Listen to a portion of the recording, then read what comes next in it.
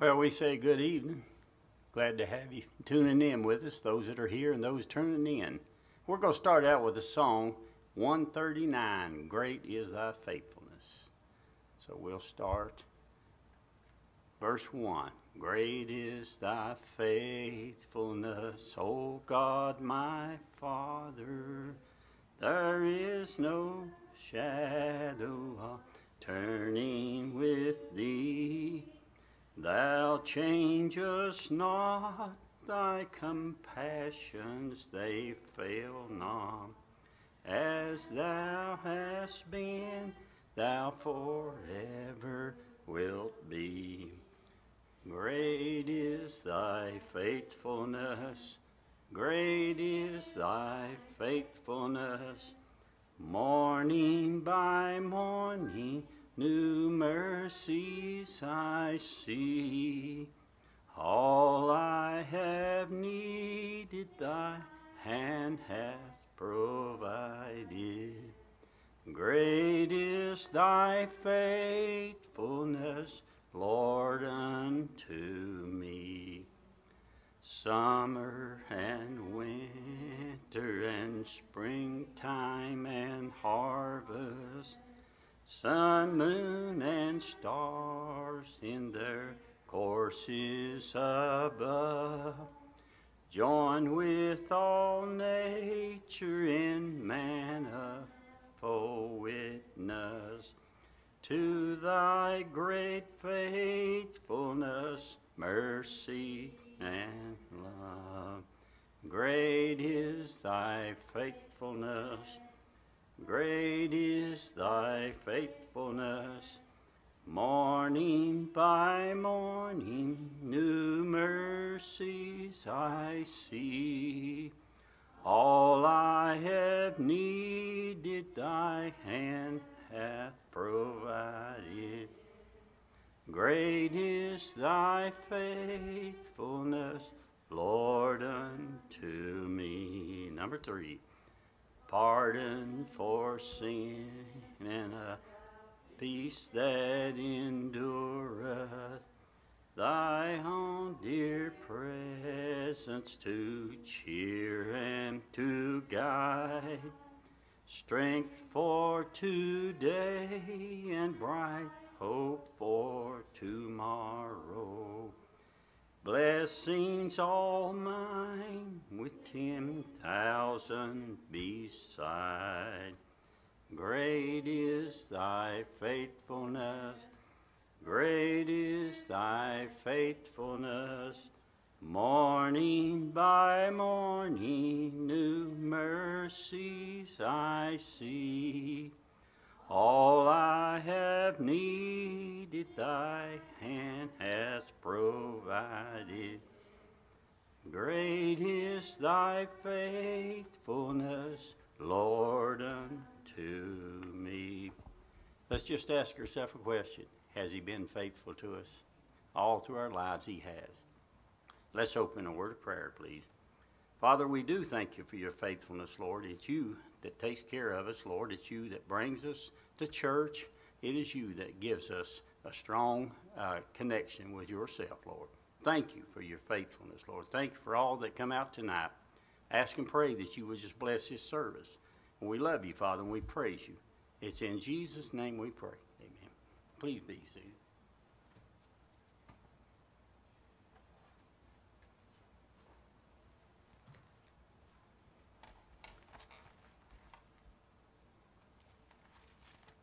Well, I hope everyone's having a good week. It's really good to come back to church. If you don't come to church through the week, you miss out. Because God is faithful and God is here with us. He instructs us. He brings us to an understanding of who He is and what He desires. Now we're going to chapter 24 in the book of Job. And now 23 and 24 tie together. In chapter 23, Job said, "Where is God? Why can't I find God? I've got so much I want to commit to Him. I want to know why these things are happening in my life."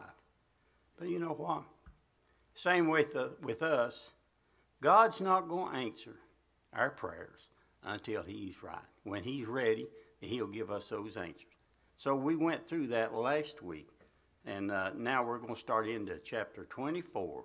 And there you find in verse 1, why sin times are not hidden from the Almighty.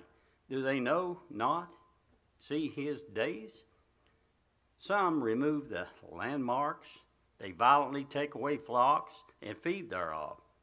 They drive away the donkeys of the fatherless. They take the widow's ox for a pledge. They turn the needy out of the way.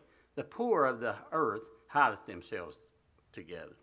Behold, as wild donkeys in the desert, so go they forth to their work, rising betimes for a prey.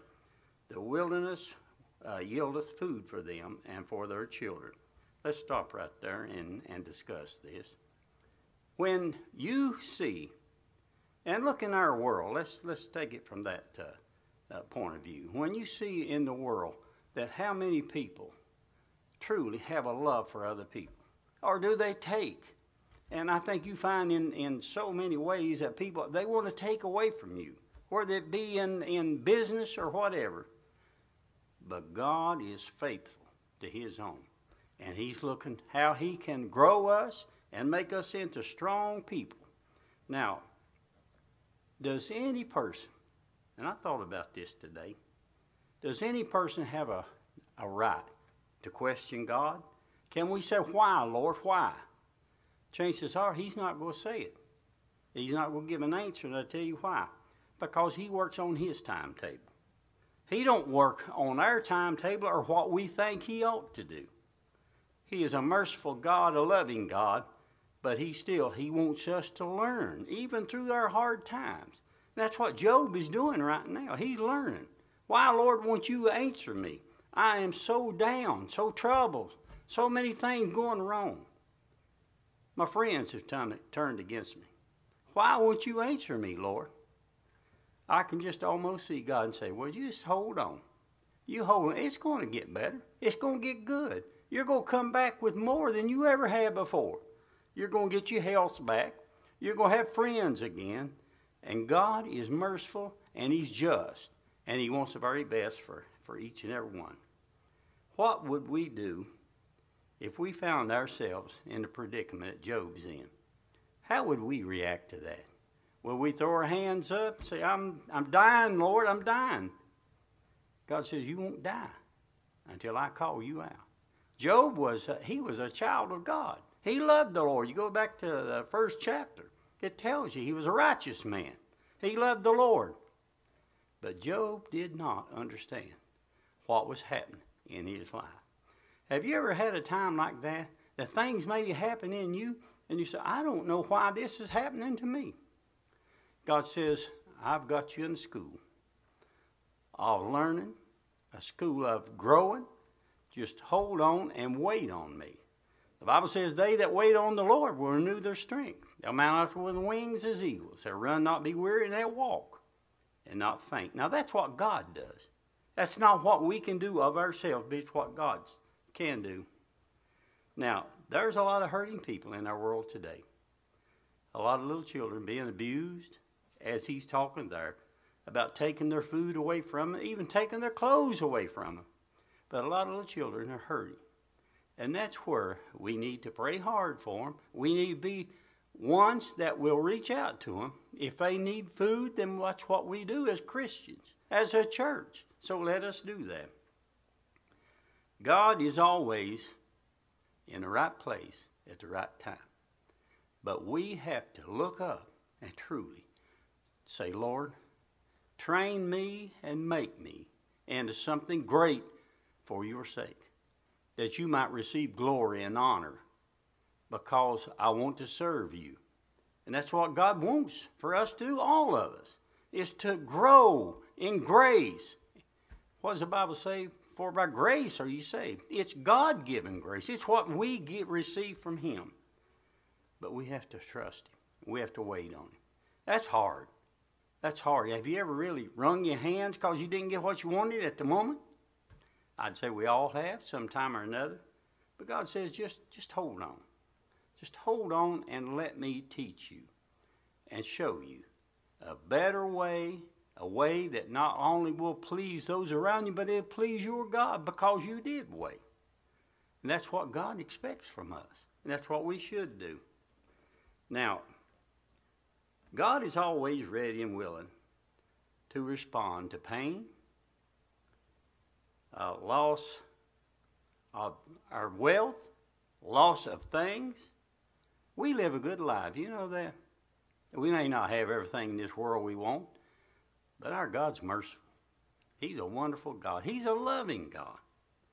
I don't have no complaints against my God, and should none of us, because of the way He takes care of us. If we wake up in the mornings and we go through the day and we're fed, we're clothed, we stay warm in the wintertime, why would we ever say, Lord, you're not taking care of me? I don't have this and I don't have that. Job, he didn't know how to handle this. He had never seen anything like this before. He had never seen a time when all he had just dissipated. It was just taken away. Go back to verse 6. They reap everyone his corn in the field, and they gather the vintage of the wicked. Now these are the ones that have been put down. They're God's people, if you will. There are those that trust the Lord, but they've been really dealt a bad blow by the wicked. Folks, you can't live in God's world without wicked being around you, because they are there. They're not God-fearing people, but they are those that try to bring into themselves and take from anyone that they can to have their pockets full. And God will not be in that. They cause the naked to lodge without clothing, that they have no covering in the cold. That's harsh. It really is. Because you take back in that day, and Job, he's looking back at when the wicked took everything he had. They took his cattle, his donkeys, they took all of that. They took his land, they took his crops. So Job he's thinking about this and looking back. This is what you can expect because there's wickedness all around you. They are wet with the showers of the mountains and embrace the rock for want of a shelter. That's what they're saying. We're without clothes, without food. Where's God? When we think about it, Lord, don't you see how I'm hurting?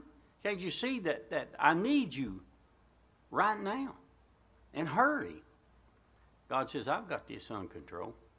I don't know why we fret. I don't know why we wring our hands when we trust God. Let Him be our guide. Let Him be the one that grows us and builds us up. Lord, you've taken so much away from me. Folks, just put faith in God. Just look to Him and trust in Him. Let God be our guide, our strength. Like the Bible says, our strong foundation. Let Him be all of that. God has us right in the palm of His hand, Christian. And He will punish the wicked in His time.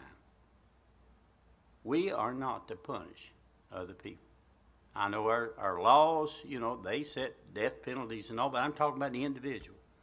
Why would we try to harm another person when God has got it in control? Lord, I don't know how I'm going to take all this. I've been brutally hurt in every way. God says, let me handle this. Let me just guide in this. Let me be your whatever you need. Just let me handle all of that. The way Job's friends responded to him in the middle of the ashes, and they declared and had despaired, had to sink him further down. Can I tell you something about God? I don't care where you find yourself, God's present. He's right there. You don't have to worry about that. What our part is, have faith in God. Trust in Him with all our hearts. And don't lean to what people say or what the world tries to show you. But trust in God with all your heart. That's what He asks. Now, they were punished by the wicked. They were treated terribly, if you will. They pluck the fatherless from the breast and take a pledge of the poor. They cause him to go naked without clothing, and take away the sheep from the hungry, which make all within their walls and tread their winepress and suffer thirst. That's brutality. I was looking up a couple of scriptures on that. 1 Timothy 5:18, there it says, "For the scripture saith, Thou shalt not muzzle the donkey that treadeth out the corn, and the labor is worthy of his reward." In other words, a worker ought to be given food and help and drink, whatever they need. Because if they're working out in the heat and all, don't they need some nourishment? Don't they need something to eat? That type of thing. God's watching all of that. But we have to follow God. Folks, what we do not understand is that God will act in His time, not ours. I can't tell God what to do. I can't tell Him, Lord, I need this, or Lord, you saw what they did to me. You strike them. God will not be in that. But we have to trust in Him and put Him first. Job couldn't understand all this. He had been through all these things. He had really been put down. So he is reminiscing back when all his trouble started, when they really took everything he had. If that wasn't enough, he was stricken down with the boils, with the hurts, the pains. There he is sitting in the middle of ashes because he probably didn't have anywhere to go. Or they wouldn't let him go because he looked at him like they would a leper. You know what, though? God was with him. God was with him. I don't care where we find ourselves, Christian. God is with us, and He will take care of His own. Now, we need to look at our lives.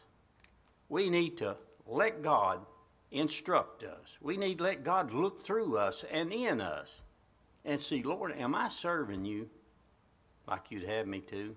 Am I doing what You have called me to do? Or am I saying, I want what I want, when I want it? God's not going to honor that because He has got us in training. I know a lot of people don't like that word. God's training us because it brings on hard times sometimes. But God knows what He's doing. Let's talk about the wicked. It has been said, the dark of a friend to evildoers is the light that they think they have. Where do you find most of your bars and stuff? Where do they operate the most? In the dark. In the dark. Why? Because that is where they bring in the most people. Is God in there? Folks, we know He's not in there. God is a merciful God, but He's also a God that will bring terrible things on the wicked. I wonder how many people that are lost died this very day. It's sad, it really is, especially those that have been told. I've talked to a few saying, you ought to get right with God. Well, I'll take my chances, or I will in time. I asked one lately, you go to church? No. I said, well, are you a Christian? Yeah, I'm a Christian. But why won't you go to church? That's where you learn about God. That's where you learn about the ways of God. So what will we do? You know, our job is rescue the person. Reach out to people. Let the world know what a wonderful God we really had. Now, Job here is giving an argument to his friends concerning and a teaching about the sudden demise of the wicked. Now, his friends said they will get struck down instantly. But that's not the way it is. I know every one of us has known many persons that was rich, had all this world would offer them, and they lived a long life. But then, what about after that? What about when they have to stand before God? We think about the rich man and Lazarus. The rich man, he died, and in hell he lifted up his eyes. All the things he had through his whole life. Poor Lazarus. He was sick. He couldn't walk. He begged. But you know what? In God's time, he provided everything Lazarus needed.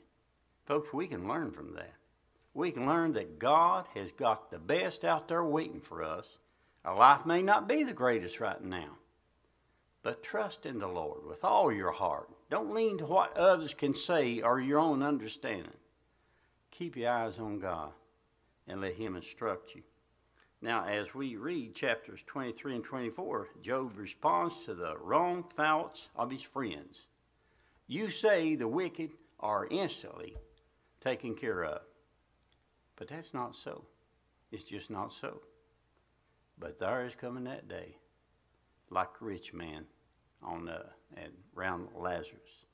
He was paying a price, just begging for just a little water. But you know what? It's too late. I wish we could get that message out to people. Make your decision this day before it's everlasting too late. Don't look back. Look forward. Call on God, and He'll save your soul. But if they don't, then their life is in their own hands as far as eternity, because they're going to suffer and die in hell forever and ever. God never desired that any man go to hell. But He is, through Jesus Christ, He has offered salvation to all mankind. And that includes everyone in this church, everyone that goes to church here. My real desire is that every person that comes through these doors knows Jesus Christ as their Lord and Savior. That's what we teach. That's what we preach. That's what we give out, is the love of God. And that's what God wants us to do. We need to serve Him and trust in Him, honor Him in every way. Not everyone's going to do that. Not every church gets along. They all claim they know Jesus Christ, but why don't people get along? I think we can come up with the answer to that. They look into themselves instead of truly and completely trusting in God. Let me ask a question. What about those that are hurting? Do we have compassion on people? I mean, when we see a hurting person, how does that affect us? Job is seeing these. He's showing his so-called friends about the hurting ones, about those that don't have or been taken away from. What about them? Do we have compassion? Do we feed the hungry? Do we reach out to the children? Do we want the very best for all mankind? If we didn't, what kind of a church are we? So we have to do that, and that's what we want to do. I'm going to jump over to verse 17, the secret judgment of the wicked.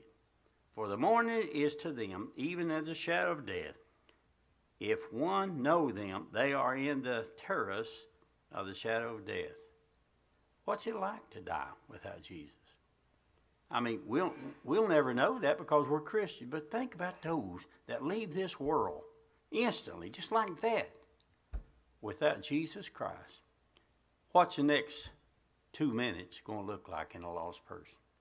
Well, that's scary to think, because if they don't have Christ, they're going right in through the gates of hell, because they would not call on that name of Jesus Christ and receive salvation. He is swift of the waters, their portion is cursed in the earth. He beholdeth not the way of the vineyards. Drought and heat consumeth the snow waters, so doth the grave those which have sinned. Well, that's pretty harsh, isn't it? It really is. But these people that die without Jesus, they have an opportunity. God has made a way for all of them. He's waiting on them. He's looking down on the lost, wanting to bring them to an understanding of who He really is and what He has planned for them. The womb shall forget him, the worm shall feed sweetly on him. He shall be no more remembered, and wickedness shall be broken as a tree. Now, let's think about that. The womb will forget. How many lost people are really come up in thought. We take Christian people. We all know people that we have been Christians, and we all have a good thought about them, maybe a smile about them. But what about the wicked? The wicked that have hurt people, wicked that have really walked all over people. When they die, what is left? In their thoughts, in what people think of them, because they've hurt people. He evil entreateth the barren that beareth not, and doth not good to the widow. That's terrible to think about. How do we treat people? I know everyone's not real easy to get along with. Many of them, probably not myself at times. But how do we treat other people? Do we show love and care and concern? What about if they're hurting? What about if they're hungry? What's going to be our way in dealing with those?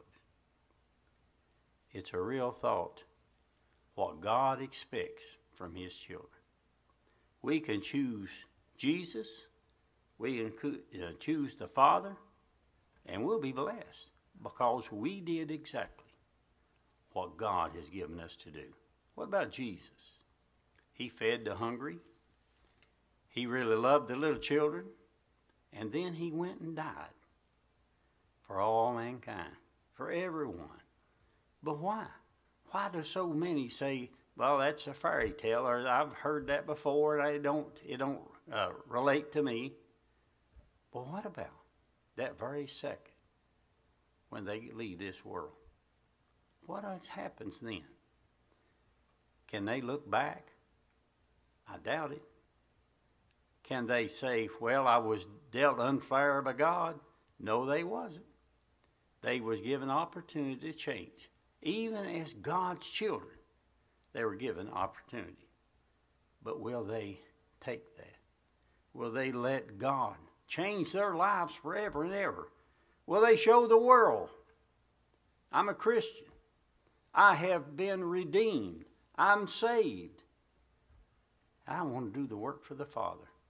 You know, there's no better work in all of our lives than working for the Father. We may go out and work jobs, and most of us have or do, but what about serving God?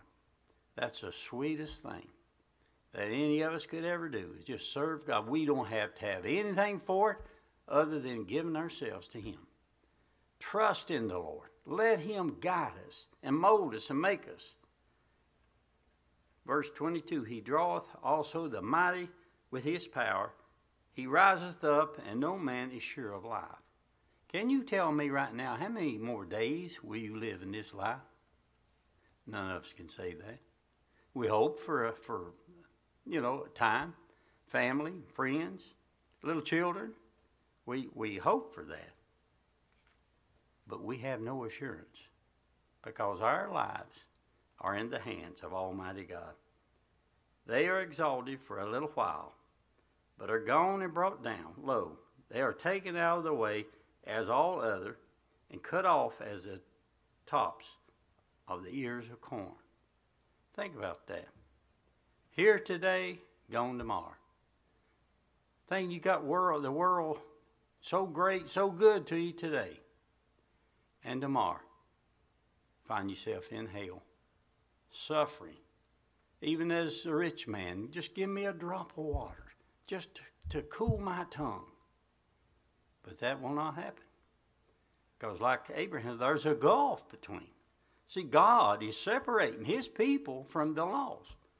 There is a gulf, and it cannot be crossed. That's why it's so important to make the choice now. Without waiting, without holding back, just seeing yourself for what you really are. And asking God to save your soul. But not everyone will. I know you talk to a lot of people. If you're like myself, you talk to people, you see them, you meet them, you start a discussion with them, and it leads into telling them about your Jesus. Some of them say, well, I can't come to church, I'm too busy. I've had that said many times.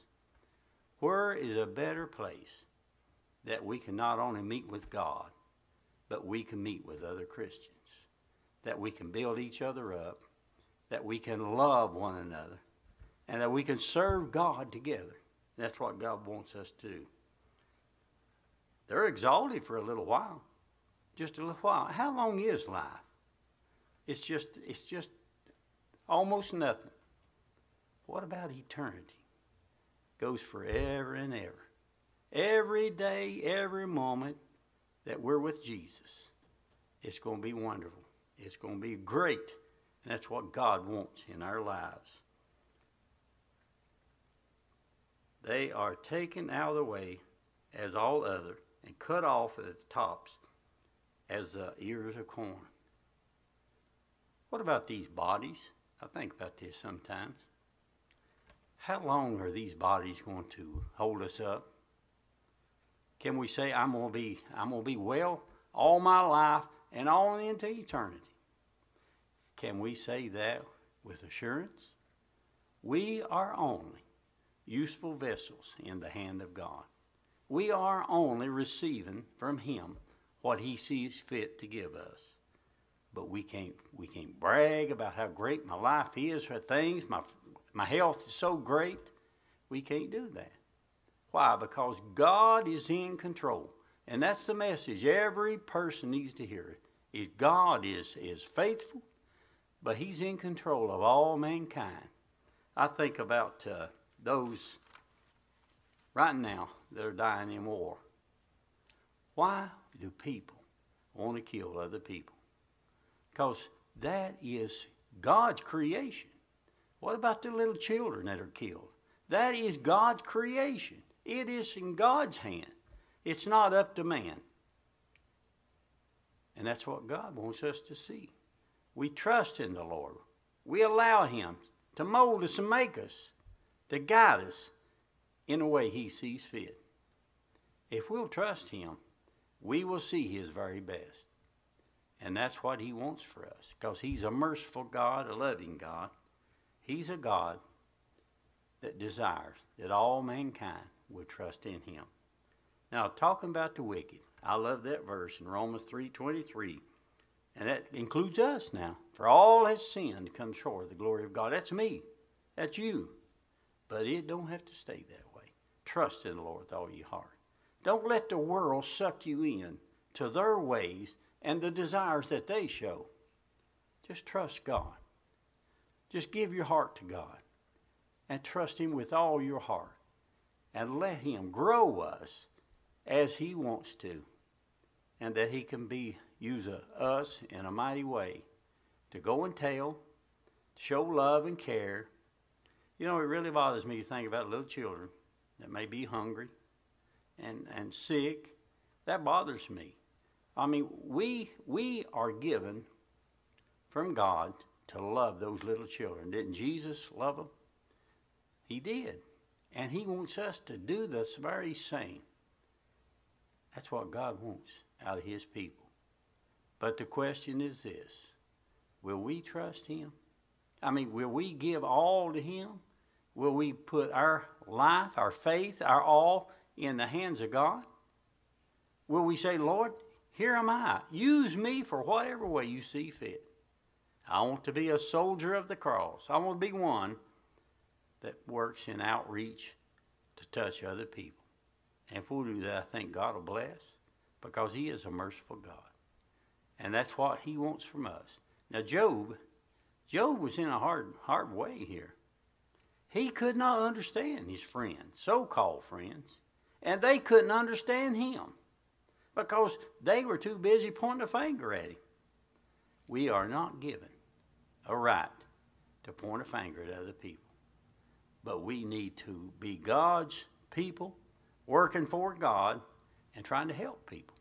If we'll do that, God will bless. He'll bless His church. He'll bless families. He'll bless all of us if we'll just only trust Him. And that's what He's calling us to do. And let's close in a word of prayer. Father, we thank You for this time, Lord. Such deep teaching here about Job, Lord. Job didn't understand what was happening in his life. He could not understand.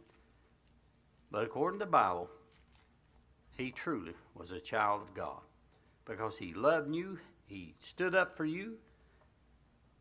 He was one that wanted the very best for all those around him. And yet his friends really put him down. Lord, that's sad. That's hurtful. But I pray, help us to be just like Job. Help us to accept what you send our way. But we will have to realize that in your time, that you'll bring the best. Thank you, Father, for this time together. Thank you for those here. We ask this in Jesus' name, for his sake. Amen. Take up your prayer.